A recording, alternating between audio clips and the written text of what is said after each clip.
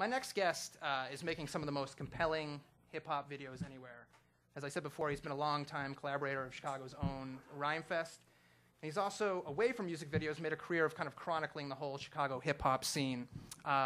Before we bring up Konee Rok, we're going to show, we have a rough cut. This is for the first time ever. This is a world premiere. I feel a little bit like Martha Quinn here. Of the new video for Rhymefest's upcoming single. It's called Chicago.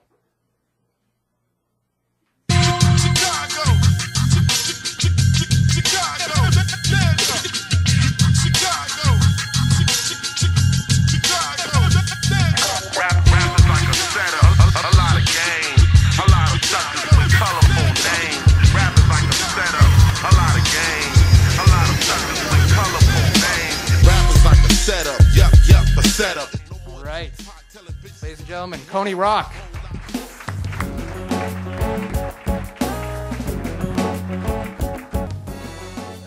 How are you? Pretty good, pretty good. I'm just kidding. I'm not Konee. What? No, I'm not. Sorry. Where is he? He's right there, actually. We've never met. Come on up.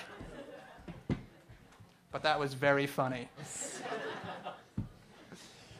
I was like, it doesn't matter. I was like, let's do something that's never been done. It's been done? No, how are you, man? Good to see you. You know, I've seen pictures of you, and I was a little bit like, but what was I going to do?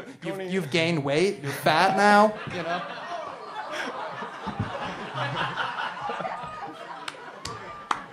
He's that's my bodyguard. Why do you need a bodyguard? Come on, hip-hop is so full of shit. I need a bodyguard because my bodyguard's got a bad attitude. All right. My bodyguard. That was great, by the way. I'm looking forward to the second half of it. I'm looking forward to completing it.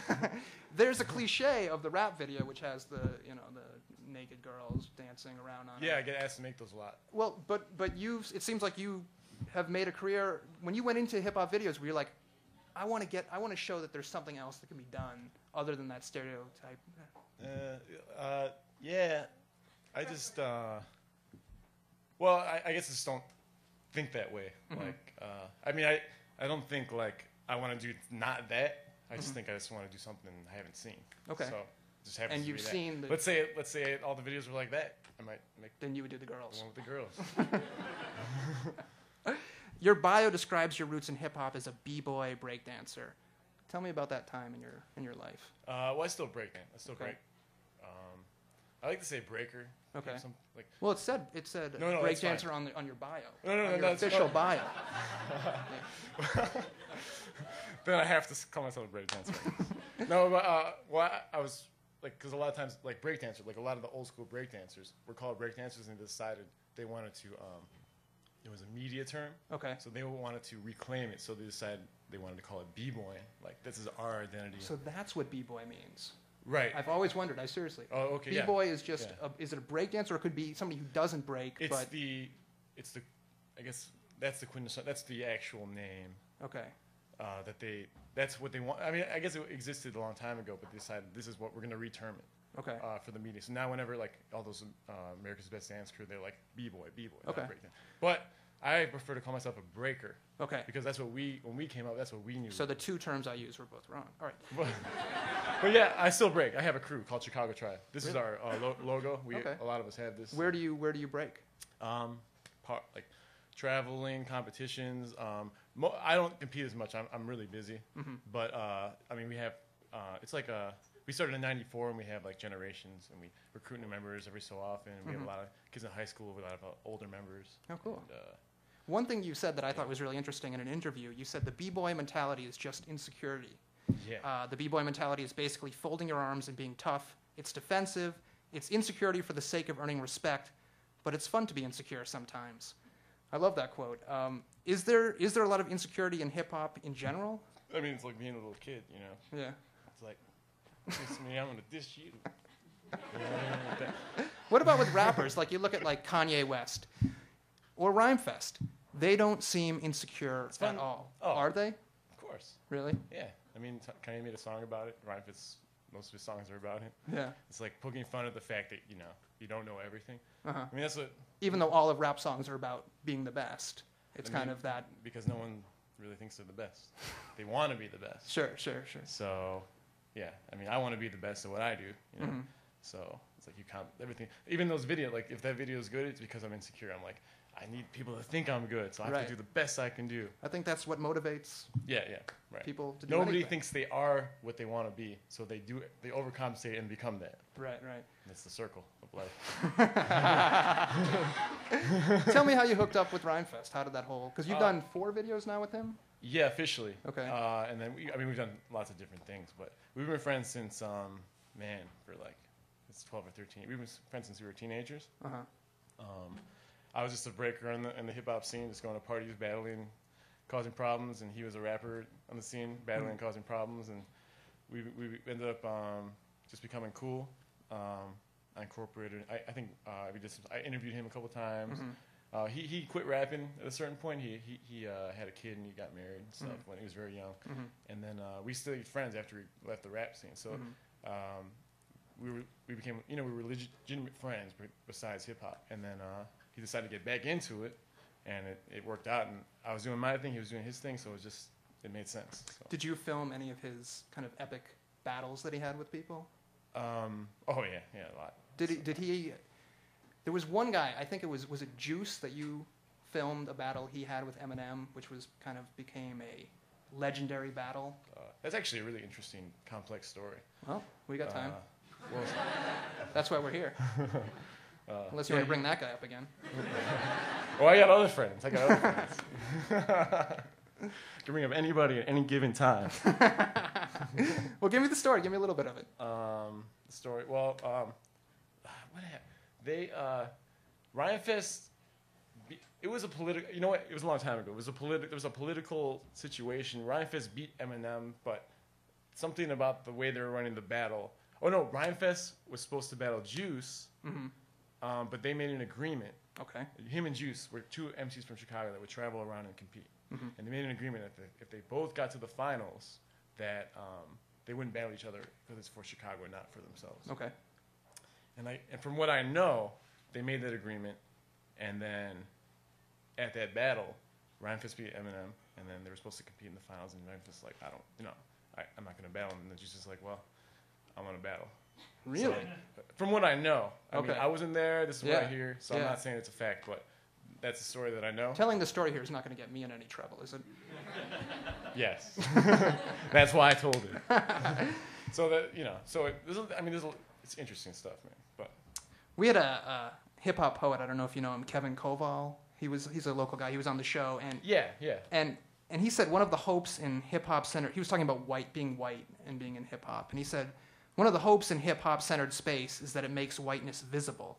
We spend so much time just thinking white is normal because it is so entrenched in dominant culture that we never really have to wrestle with or deal with whiteness. What's your take, kind of, on being a white person in hip hop? It's funny because I never really.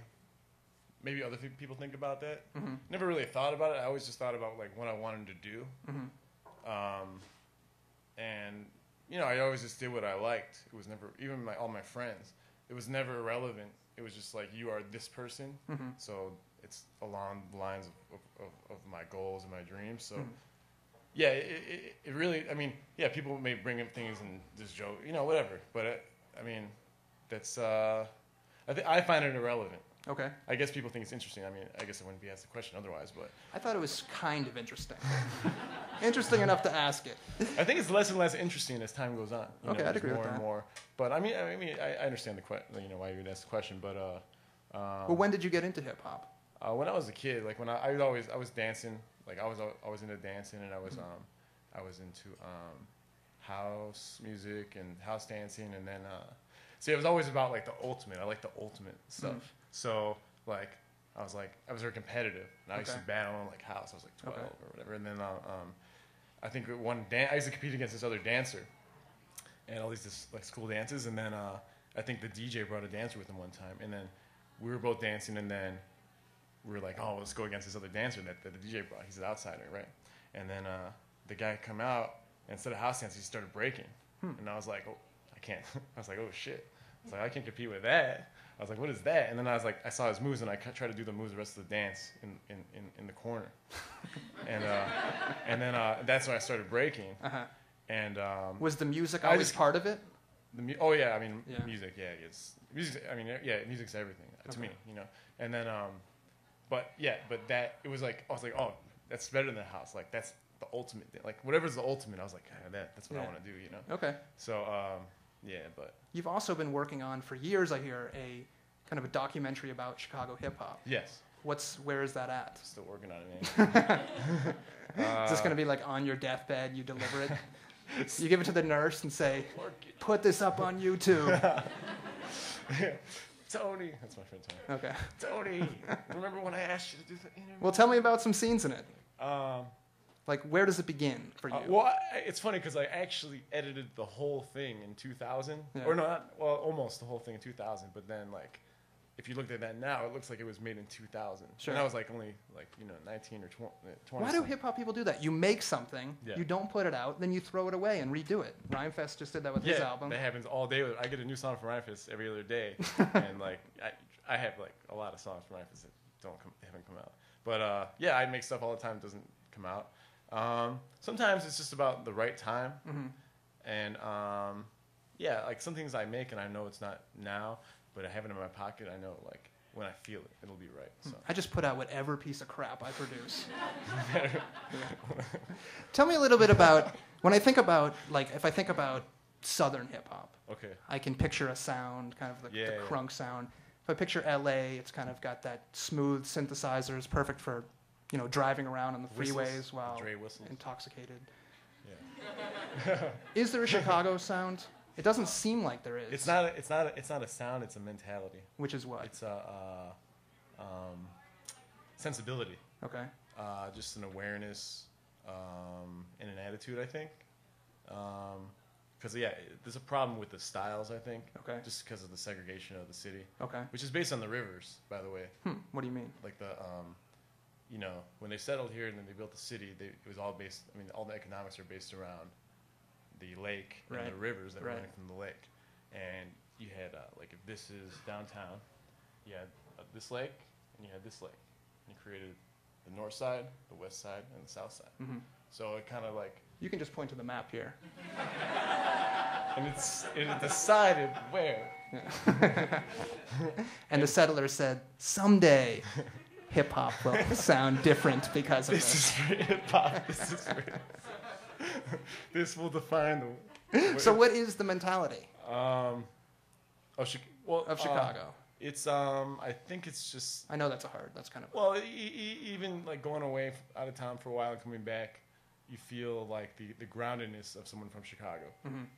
A lot of people will say a hater or whatever because, like, you know, they feel like it's hard to be successful here because there's a lot of people around. Everybody wants to pull you down because they want to be successful, and if they can't do it, you know. So I think there's something about just being like, people are in Chicago are concerned about you being like legitimate or genuine. Okay. So they look for you to be.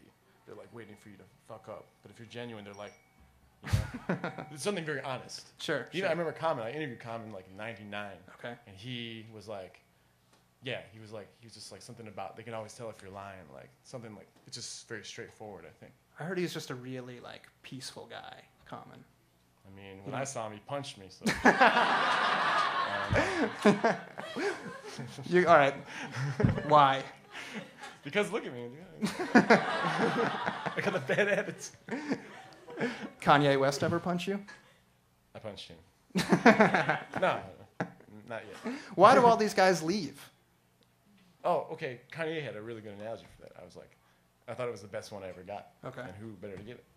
He said, this is a long time ago, but he said, why would I? He's like, if I'm an elephant doctor. Yeah. That's what he said. He said, if I'm an elephant. Because that's not his next move. If I were going to be an elephant doctor in a hypothetical situation, then why would I? You know, how could I stay here? Well, we've got a great zoo.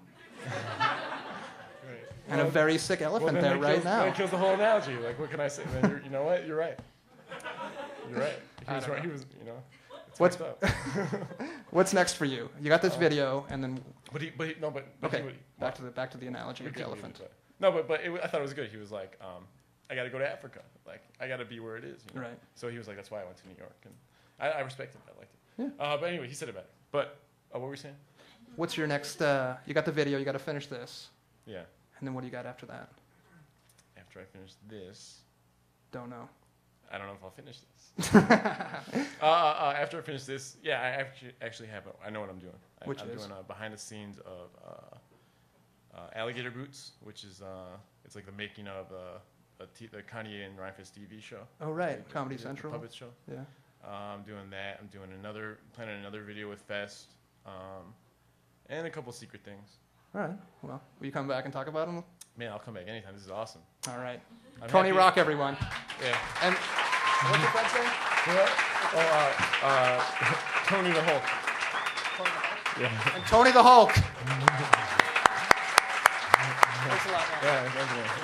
Yeah, happy anniversary. Thanks, man.